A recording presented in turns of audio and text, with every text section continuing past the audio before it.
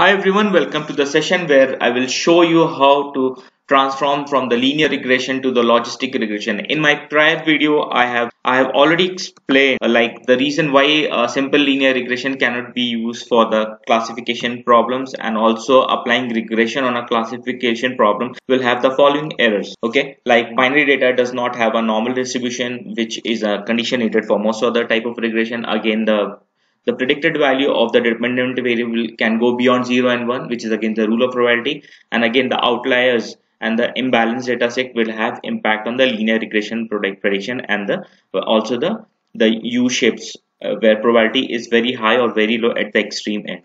Now, this is the problem which I have shown you. I will use the same problem and I'll proceed further. What did I explain? These are my points, and this blue line is my line of best fit.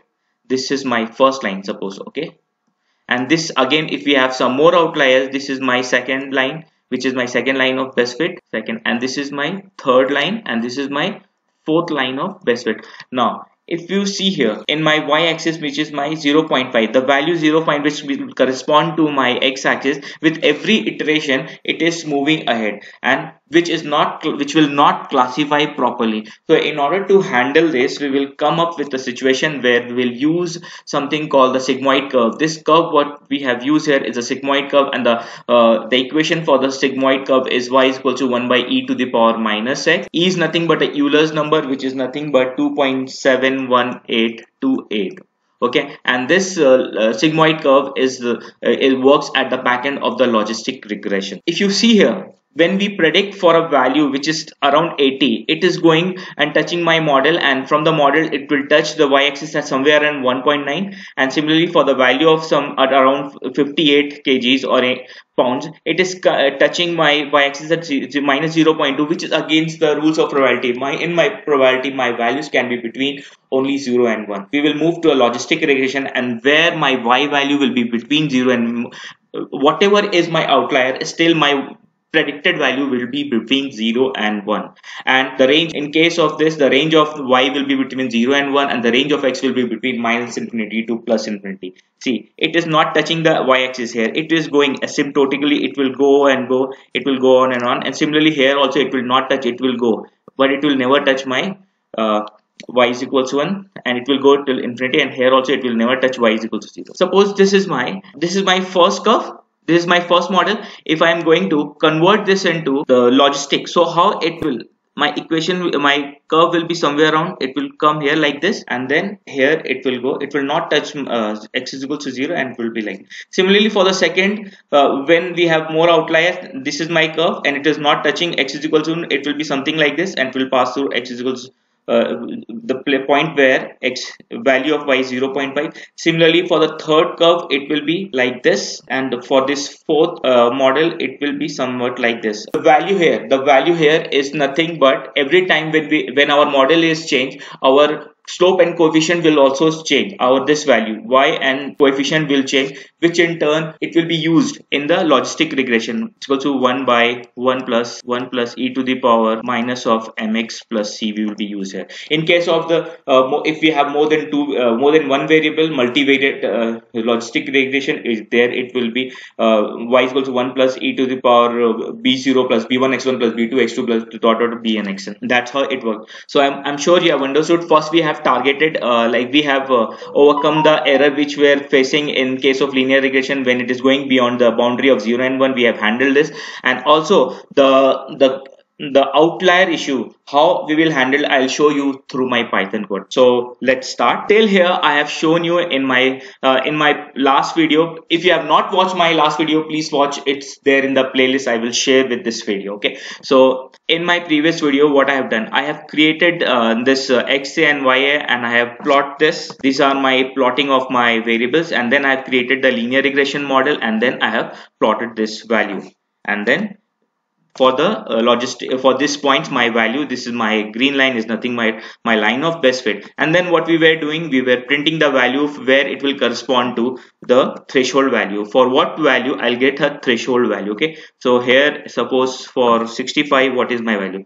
For 65 it is 0.19. For 69 what is the value? So for 69 is the threshold value where it is 0.5. So beyond 69 you are the person is obese, and below 69 the person is non-obese. Now after that what we did, we were trying to add two outliers, and then we were creating a linear model, and then we were again plotting that variable. So because of this outlier, the line has itself adjusted to the points. Similarly we were doing this well. After this, what I will show you now, through few line of code, we will create our pandas. We will create a pandas dataset, and we'll all add all the variables whatever we have added, and then I'll show you how it corresponds. This is nothing but I'm creating one variable where lr underscore new dot predict value, it will be present in that. This when I will create my pandas, then everything will be crystal clear. So this is also done. Now what I will do, I will create import pandas and numpy.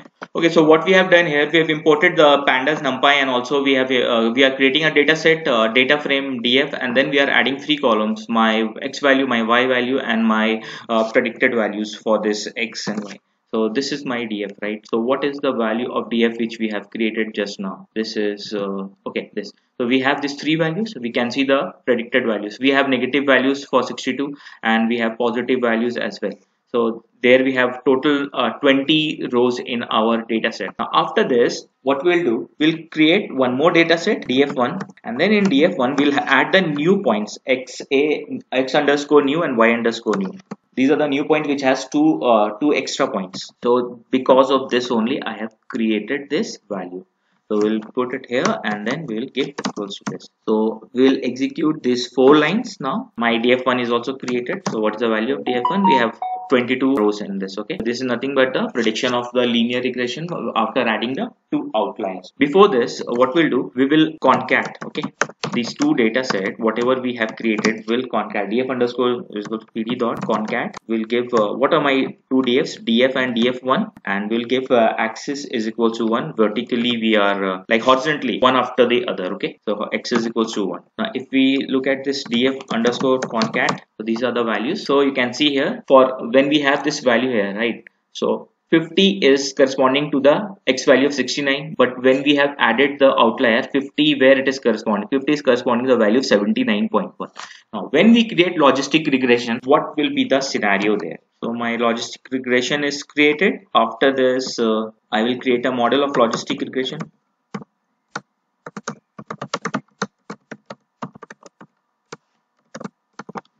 We will have created my logistic regression, and then we will train it with my new value, new set of values, right? So x underscore train, and we will train it. Okay, this it is fit. Okay, I have already fit with my new set of values, which includes my outlier. After that, what I will do, I will create I will get a prediction, then we'll okay, this is done. Then we will add these columns, okay, in my df concat, which we have created the data frame. So this is equals to this. And also one more thing I want to show you, predict proba. Okay, when we say that y, so this is my output. Now what is my model name? My model name is logistic regression, right? So there will be something called predict proba. This predict proba will the probability of that happening, okay, whether I am obese or not. I am not obese, so this will be 99% correct. Okay, and this will be 0.0026% correct. So first column will say probability for the negative case, and the second column is probably for the positive case. So I will add this also, y underscore new underscore. So we have got this. Now again in my df concat I will add. Okay, if you can see here, my first row, this will give me this column of my predict proba. Okay, and the second row will give me by the second column of the predict proba. Okay, so if you'll execute this is done. Okay, if you can see here, the predict proba, which is the case of the 0, okay, for whether it is obese or not. In case of not obese, it will be captured in this column, and the value for the class 1 will be captured in this column.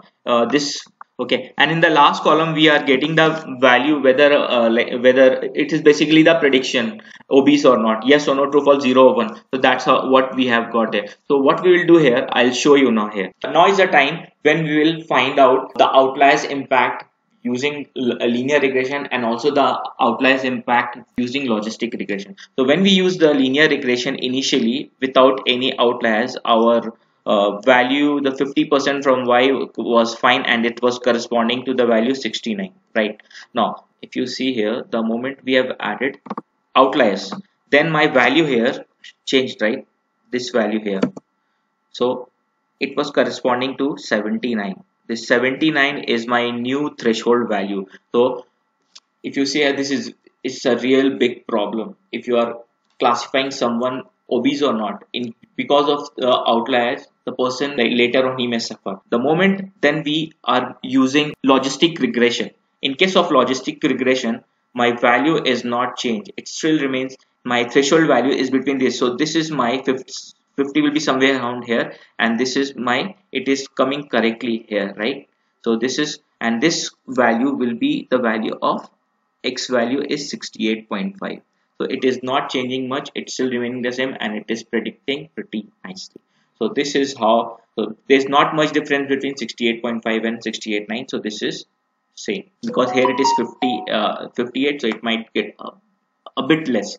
So but still it is doing much better job than linear regression. So that's how you can see you can use Python, and even I have given the visualization how we can use logistic regression and avoid the loopholes of linear regression if we are applying for the classification problem. So before winding up, I want to say that when we say the logistic regression, right, the equation here, why will we take only this equation? Why not 1 plus e to the power minus x square? Why not any other equation? So there is a reason why we will use only y is equal to 1 plus e to the power minus x for logistic regression, and there is a derivation which I will be coming up in my next video. But before that derivation, we will play with the logs of odd and all those things. Okay, then only the derivation of this logistic regression will make sense.